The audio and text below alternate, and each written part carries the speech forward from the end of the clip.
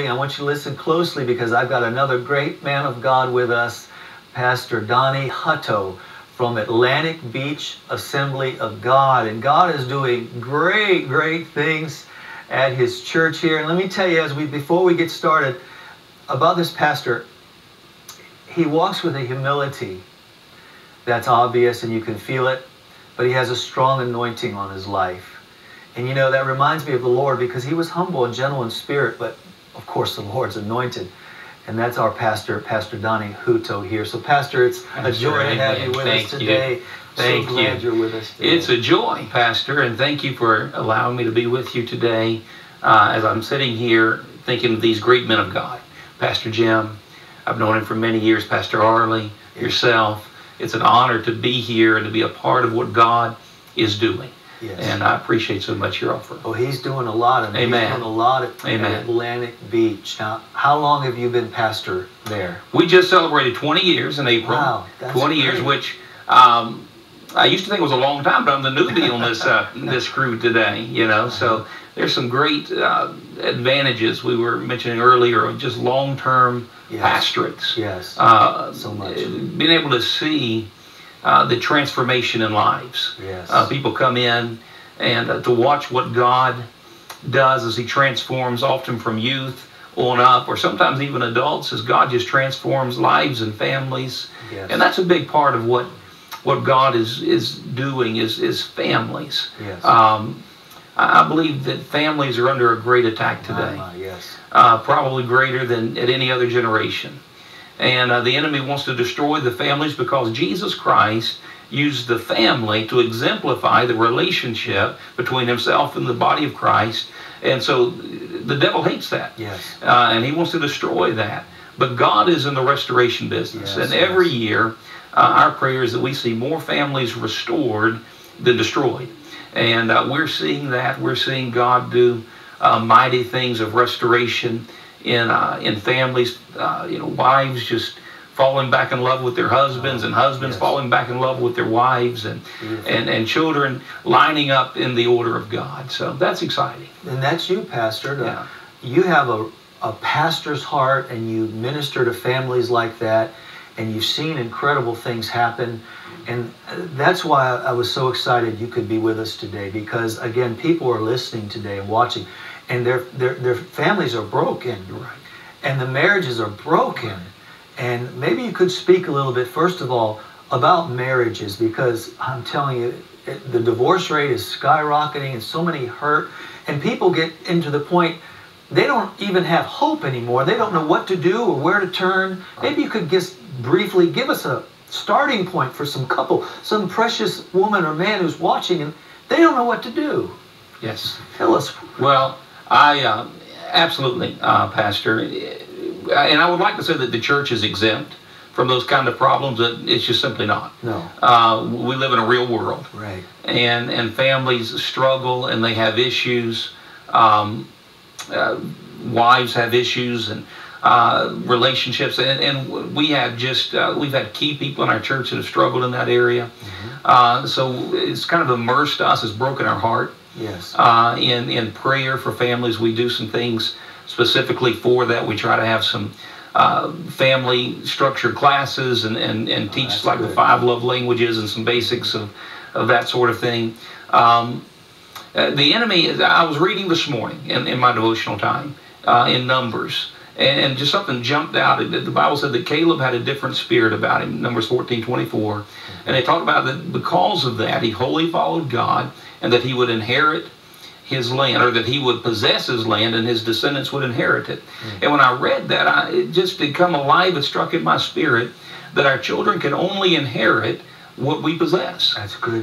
You know, you can't inherit what the previous generation doesn't possess. That's so good. And I'm afraid that in so many ways, we've handed our children kind of a bad rap. Yeah. You know, we've handed them a prayerless school system. We've handed them just problem after problem. And I believe that God is restoring the strength and the structure of families, so that we can see that we can pass down.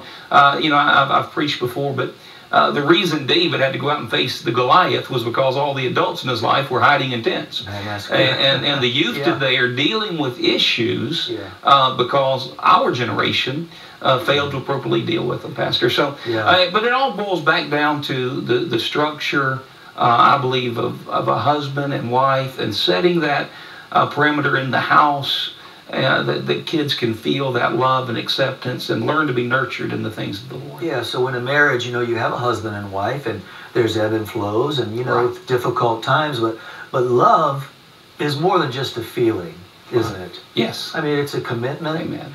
And you offer classes like the love languages and other things, I know you do, that really can help people. And I'm sure you do spiritual guidance for couples and help them. So that's huge. And then with the family, like you said, without Christ and the family broken, there's nothing to pass down. Right. And you see it out there in Atlantic Beach, probably maybe even more intense than other areas of town, with technology and the kids getting wrapped up in all kind of perversion and evil. Yes. Well, Mayport, Atlantic Beach, and Mayport corridor, our church is right there on the Mayport corridor. Okay. We're just a couple of miles from Mayport military base. So you've got a lot of young men, sometimes from the first time away from home, 18, 19 years old. Yeah. And of course, the enemy's rampant. He's offering everything in the world out there for them to sample. And so that corridor is really attacked hard. We pray over it. There are times I just drive down Mayport Road and just pray over that corridor. Yeah. But yes, you're absolutely right. Our community, I don't know that we're that much different than a lot of other communities that, as far as technology, it's really invaded all of our lives. Right. And however, it's as real there as anywhere. And there are temptations and people trying to experiment with things that are detrimental and harmful. You're such a lighthouse in that area, and you also minister to a lot of Navy people, don't you? And we may have some Navy people watching today. Yes. And like you said, they're away from their family. Right. And boy, the devil can come in and take them on a bad trip there, can't they? Right. Yes. So, do you have a lot of Navy people? We have a good percentage of our congregation is military. It used to be the bulk of our congregation. We've had a lot of military that have actually retired or finished their time and have just stayed with the church, and they're still with us today. That's good. Because of the military, I received a letter not long ago of a young man that was in our church just for a very short time, actually from his mother, and that he had been really straying, and he joined the military, and was stationed at Mayport. Again, 19 years old. He came to our church, gave his heart to the Lord. We were so excited to see that transformation. And then in a short time, within 2 years, he was transferred away.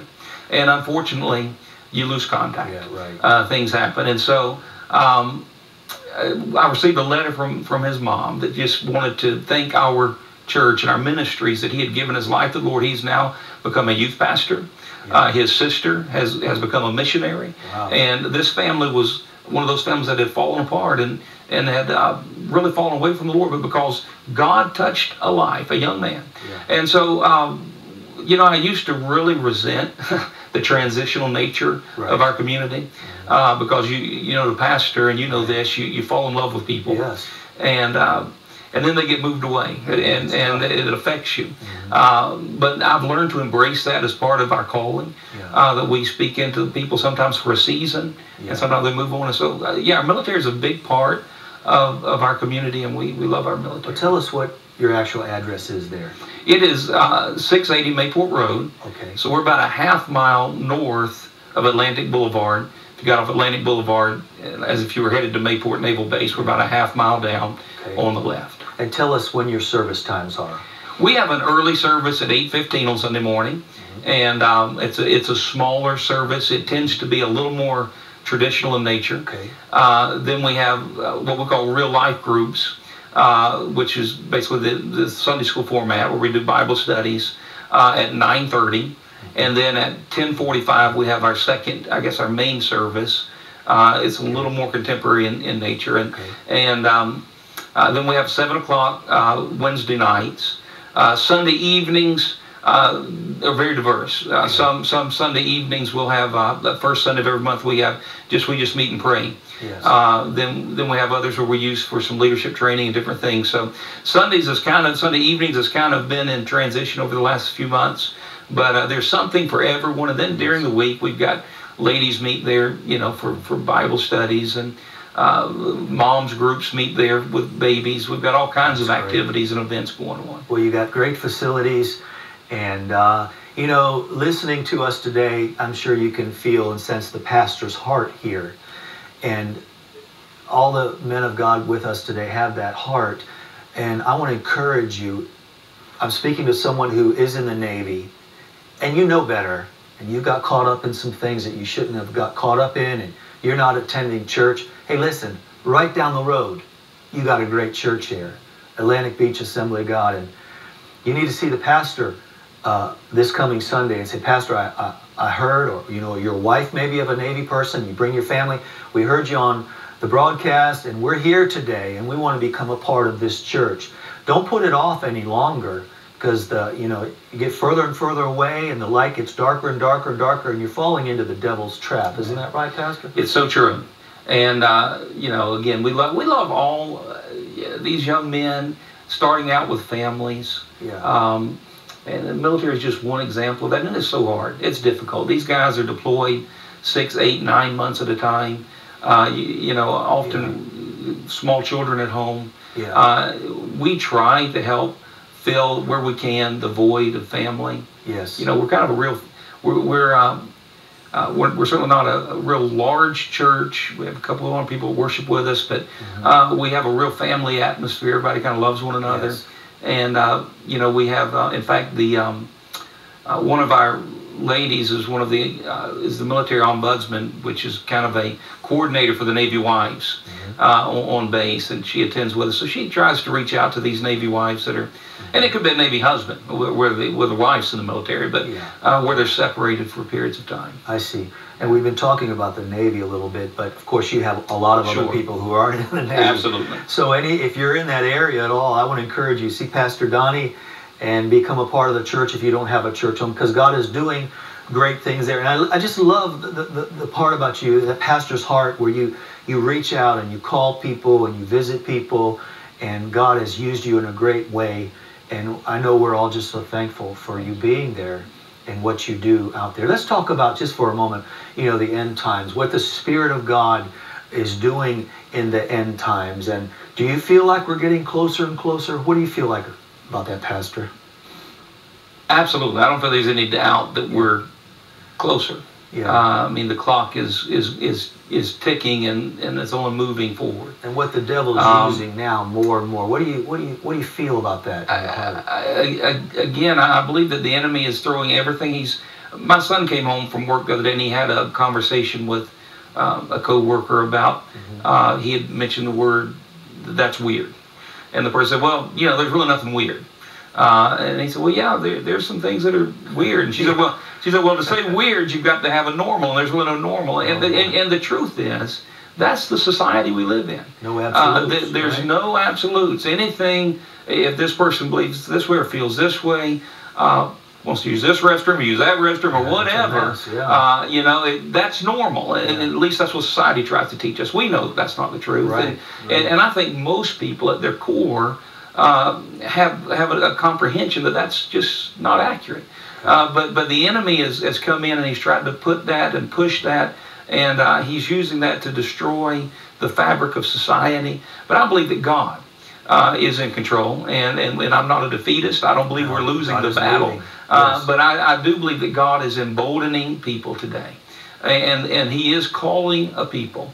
The Lord has been dealing with our heart a lot in the area of faith at our church. That faith is it's really the currency that we function in the kingdom of God. Everything we do is by faith. We're saved by faith. We're healed by faith. We believe God. And so the faith becomes our currency. And the disciples said, Lord, increase our faith. Yes. And I don't care who you are. There are times that our faith comes under attack. Yes. And the enemy wants to, and you can be a pastor, you can be just beginning in your walk with the Lord, but you will face something that will bring doubt. We face maybe a diagnosis of cancer or loss of job, and our faith comes under attack. So. Pastor, you are nailing it and speaking to people today who their faith has been diminished. They feel like giving up. And not only that, you've mentioned about our society and no absolutes.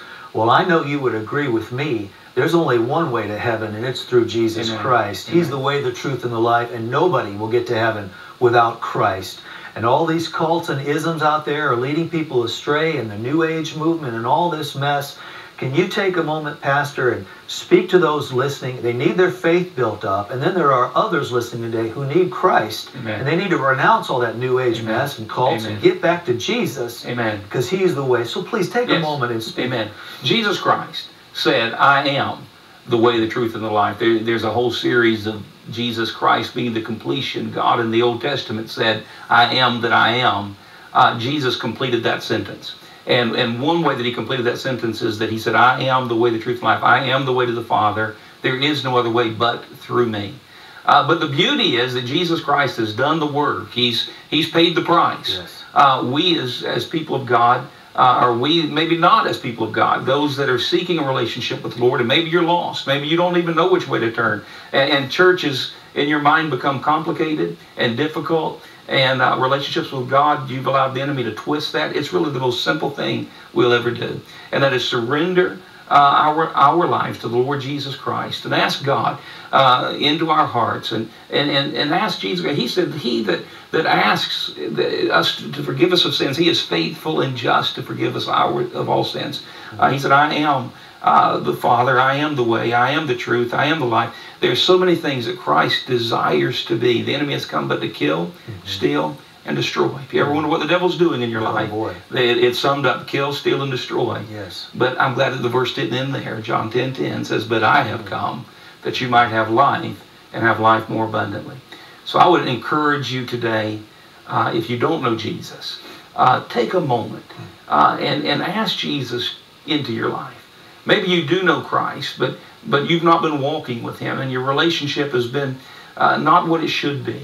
Ask the Lord to strengthen that friendship. Maybe you've got people in your life you've neglected friendships with, and you know what it feels like when you're not having that relationship. And that's kind of what it is with Christ. When we neglect that relationship, it becomes cold and stagnant. And God wants a personal relationship with each one of us. Yes. So you may be listening today and you hear what the pastor's saying. Have you given your heart and life to Christ? Really? Have you done that? What does it take to be saved? Well, it takes repentance, confessing our sins, and putting our faith and trust in Christ alone for salvation. There's no hope of heaven without Christ. And so we want to give you an opportunity, even now, to say a prayer to give your heart and life to Christ. Maybe you were like me and you didn't even know how to pray. Well, I'm going to help you today. I want you to pray with me. You can bow your head right there and pray with me. You can pray it out loud, or you can pray it in your heart and mean it, and the Lord will hear you, and you can be forgiven and be saved. So do you want Christ? Others, you're listening and you drifted away. You ready to come home? Why don't you want to come now? Come now. Now's the time. Today's the day of salvation. Amen. So I'm going to lead you in a prayer, and you pray this prayer, the Lord will come and forgive you. You can start again. You can be saved. Pray this with me. Come on, right now, pray this with me. Pastor's going to pray it after me as well to help you, okay? Let's pray. Pray, dear God in heaven. Dear God in heaven. I come to you in Jesus' name. I come to you in Jesus' name. And Lord, right now. Lord, right now. I ask you. I ask you. Please forgive me. Please forgive me. For my sins. For my sins. I've broken your laws. I have broken your laws. I've broken your commands. I have broken your commands. I'm guilty. I am guilty. But I ask for forgiveness. But I ask for forgiveness. Right now. Right now. And Jesus. And Jesus. I invite you. I invite you. Come into my heart. Come into my heart. Come into my life. Come into my life. Be my Lord and Savior. Be my Lord and Savior. I believe. I believe. You died on the cross. You died on the cross. And you rose from the dead. And you rose from the dead. And you're alive. And you are alive. And I put all my faith. I put all of my faith. And trust in you. And trust in you. And what you did for me on the cross. And what you did for me on the cross. Paying off my sin debt. Paying off my sin debt. So I could have eternal life. So I could have eternal life. In Jesus' name. In Jesus' name. Amen. Amen. Amen. Hallelujah. I trust Hallelujah. you prayed that prayer with me. Praise the Gave your Lord. life to the Lord. Listen, Yes. it's a new day for you. Amen. It's a new start. The old is gone and the new has come. And you can call the broadcast if you like. You can see the number on the screen and talk to those counselors if you so choose to. But listen, it's a new day. Yes. Celebrate that. Tell somebody about your decision to follow Christ. And this coming Sunday, you better be in church, because now it's time to grow strong in the Lord. And God has great things. You know, it's an adventure serving the Lord, and it gets better every day. And Pastor Donnie is available for you at the Atlantic Beach Assembly of God. If you need any help or you have some questions, you give a call to him. You call the church office, and they'll be there for you.